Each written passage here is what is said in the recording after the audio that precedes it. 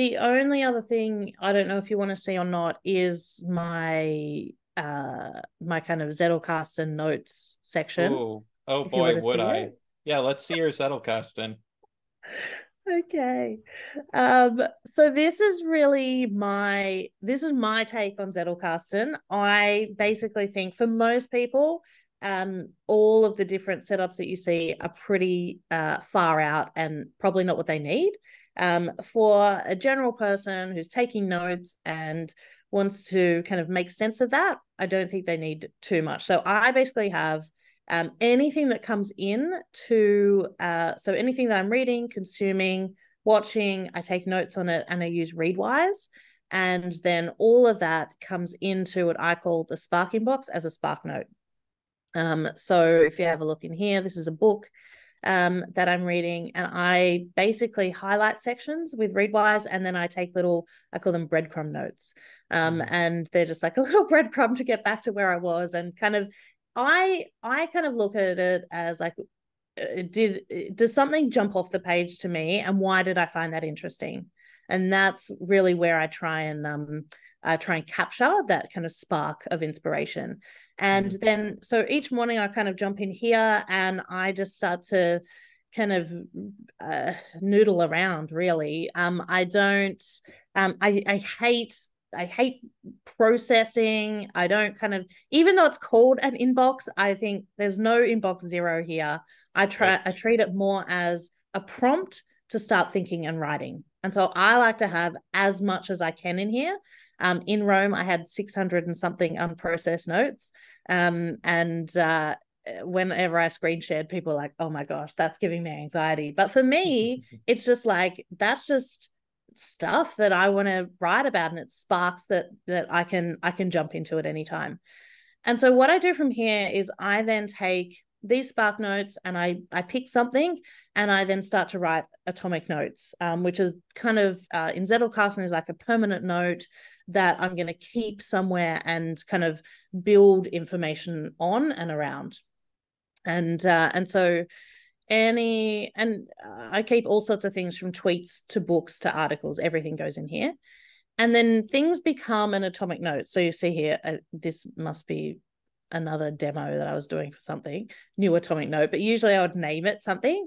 And I basically have a field that relates it back to this spark note. So I always can know where it kind of originated from. And then once I've written the note, then I have a kind of system where I I kind of have atomic notes, and then each atomic note is connected to a cluster node, which is basically like a bigger idea. Mhm. Um, and then each cluster node kind of has a whole lot of ideas around it, and then a sequence of those nodes. So I can come in here. This has all of my different cluster nodes, and I can choose one that it's a part of. So it could be any of those. Let's say it's that one. And then in here, when I explore my notes, I've actually got I haven't even migrated all the notes yet from Rome. Mhm. I'm still going. But all of these have, like Zettelkasten is the biggest, they all have a whole lot of sequence notes in them. So that these are just all things that I've learned about Zettelkasten. Mhm. And so I keep them in a sequence. And whenever I have an atomic node, I try and find a place for it in the sequence. So rather than just being like, well, I'm filing this away in Zettelkasten, I really try and think through, where does this fit in? Where does it fit into knowledge I already know? Mhm. And I found that has helped me the most be able to connect knowledge together, is like really being intentional about where does this fit in, rather than like what I used to do is tag it and put it somewhere and then never look at it again.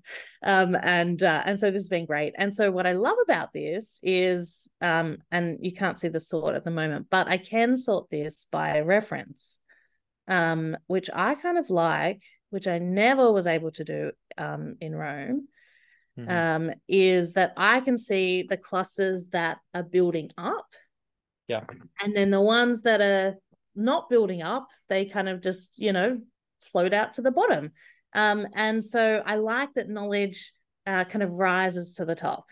And that's how I look at it, is like all of these clusters are rising up. And then this is where a lot of the content that I write comes from. And, you know, as I think about it, I'll come in, I've got a whole note around kind of technology and is it making us numb?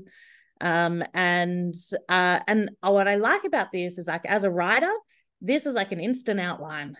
So as I'm sequencing things, I could then come and I could write a really in-depth article about this. And I've already got the outline. I've already got stuff in there, and I've got stuff to work with, and I'm not starting from a blank page every time. I'm hardly ever brainstorming anymore, because I've always got inputs coming in. I'm always thinking about something. And then now I've got a great way to be able to search and find. And this was something like I had this same structure in Rome, but I was always like, can't find this thing. I'm searching through like a whole lot of nodes. Whereas like here, it's like so easy to find things. I can easily, I kind of view it in a whole lot of different ways. So this is exactly the same data, but it's viewed by category. So if I need to find something kind of about self-improvement or technology, I can find it easily there. So there's a whole lot of different ways that I can now view that knowledge. Whereas in Rome, it was just one way. It was just clusters and atomic nodes.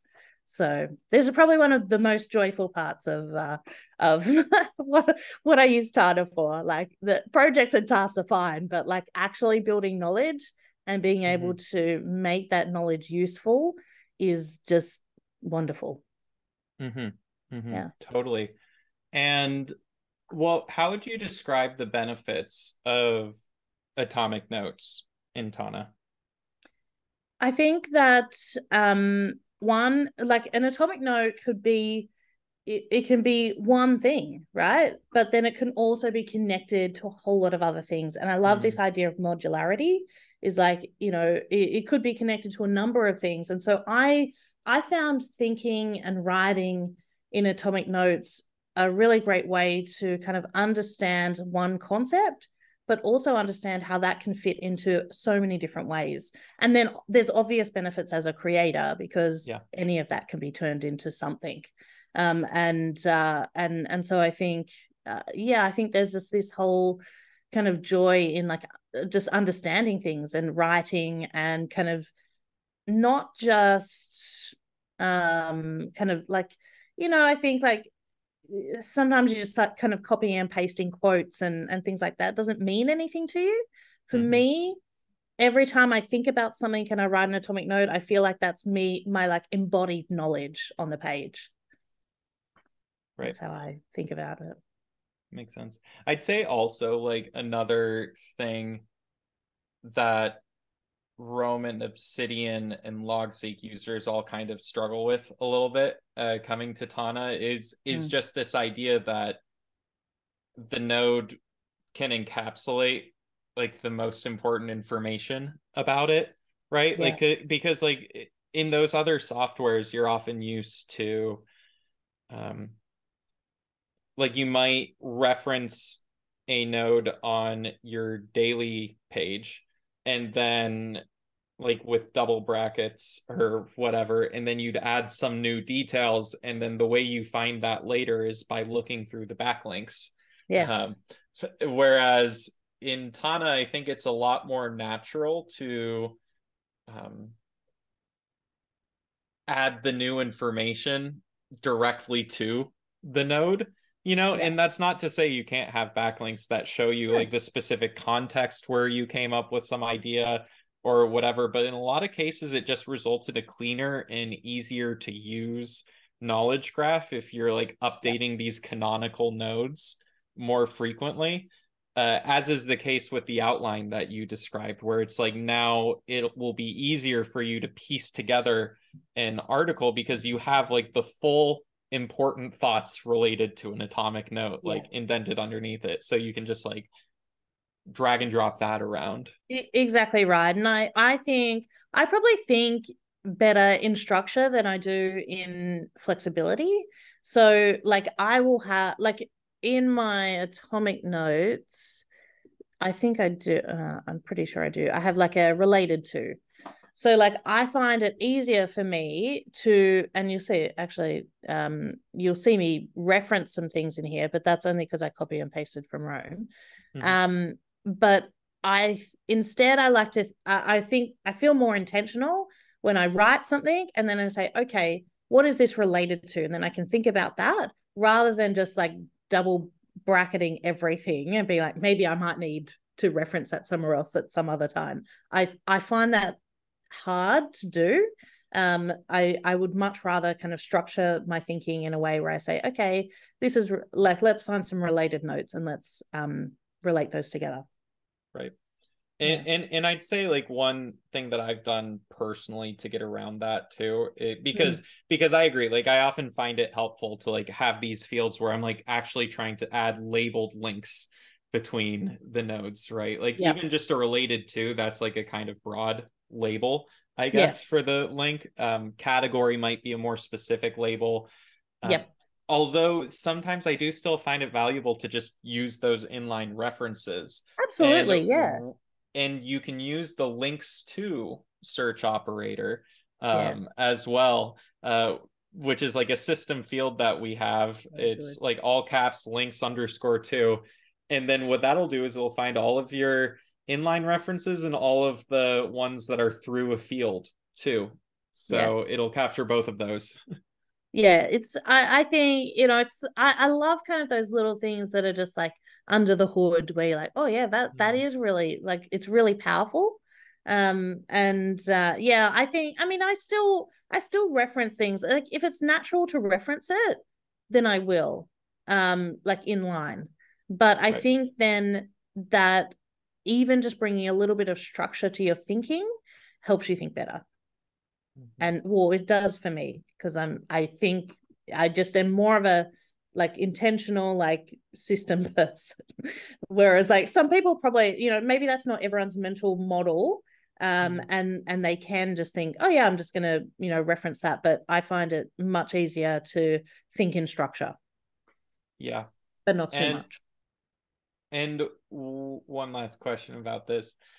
So if someone just read how to take smart notes, they might look at this and be like, wait, this doesn't look like what I read a Zettelkasten to be. Don't I have to have a literature note and a permanent note and whatever, in a fleeting note? Like so how is what you're showing like a Zettelkasten? Yeah. Well, I think okay, the first note that I ever wrote somewhere here is like how do I make sense of all these different notes? And so actually how I read Zettelkasten was just to try and put it I tried to put it into practice as I was reading it. But I just felt like there was too many notes to deal with all the time. And so I kind of took like literature note and kind of maybe turn that into SparkNote. But yeah, so I kind of tried to think through like, well, how is it useful for me? So I am just extremely pragmatic and I don't care about throwing things out that don't work for me. And so as I used it, I then just kind of built it into my own thing. And so for me, it's a Zettelkasten simply because it's just a library of knowledge that I can use. And I tried to make it kind of a little bit more simpler for what I want to use. But I think that it has the essence of Zettelkasten in that I only look for things that inspire me and I enjoy reading. I'm looking for kind of that interest all the time. And I will happily, dump a book and pick another one up or dump a note and pick another one up. And then all of it is kind of really building up into this from that bottoms up knowledge so that then I can then go and use it in what I create and make online. Yeah, that makes sense. And also just to add a couple more like mappings too, I'd also say that your clusters are sort of like the hub notes that you might see in a Zettelkasten, where it's like it's not just about creating like these permanent notes and their connections with each other. Like sometimes it's also about like giving yourself a little map, like an easy way to just see them all together I and think so, stuff. So yeah. yeah. I mean, I when I read the book, that really the idea that stuck in my head was the 3x5 cards, and like, like the sequence. Like that's really where these sequence Mm. notes came from. Is like I actually see it as the cards kind of sitting, sitting kind of in a card pile there. So Mm-hmm. yeah. Mm-hmm. Very cool. Hmm. And another question is, what would you say is like are like the core Tana mental models for people to pick up on? So I think the day page is a big one, is just work in the day page and just Mm-hmm. put everything in there. I think you've then got super tags as a way to capture things. So just write it down, give it a super tag, and then I think you've then got searches to find things later. I think those are Mm-hmm. probably the three things for me that make it, they seem so simple, but they make it really powerful. Mm-hmm. Mm-hmm. That makes a lot of sense. Yeah. And then I also heard a component you said earlier, which you might add on to this, which is just the different ways of visualizing it. Yes. Like Yeah. you have the searches to find it, but then you also have like many searches that might even look like the same, but you Yeah. just have different filters or sorting or grouping just to give yourself these different views that just help get you into the mindset that you want to be in. Yeah, I think so. And they really, I think for me, it's about like the context of what I need at that time, and only seeing things that I need and not things that I don't, because it's easy to get distracted. And I think then it's about like viewing it in the way that you want to see it. So like if you need to see things in a table to make it easier to kind of see those fields and not have to click in and out of notes, Yeah. then you've got the table, you've got cards, you've got, the it's just endless, endless. Mm-hmm. Mm-hmm. And and what would you say is your biggest advice to new users? Okay, so just start in the daily page and start writing, and solve one problem for yourself. So if that is you want to, a task manager, then just do tasks. If that's, capturing your ideas, do that. So start with one thing and then go from there. Yeah, this was just so awesome. Thank you so much for showing me No worries. everything you've got, or well, I'm sure this is nowhere close to everything you've got, but like just talking us through some of the big ones. Yeah. People can of course sign up for your course, Tana Yes. Fast Track, in order to see more detail, get more Yep. personalized help, more frequent, because like although I've seen you responsive in our Slack, you're probably a little bit more responsive directly to your community. Um, I try and be all things to all people, but right. but yes. We have been having a lot of fun. We, have done a couple of office hours now where, we just dived into people's workspaces and built some things. So that's kind of cool as well. And yeah, I love it. I love being part of all the community, the big one and also Tana Fast Track. Mm-hmm. Awesome. Yeah. How can people follow you? So I'm most active probably on Twitter. So you can find me at Evelyn C, EVIELYNC.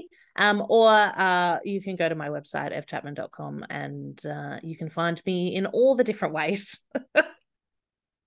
Awesome. Yeah. Awesome. Thank you so much.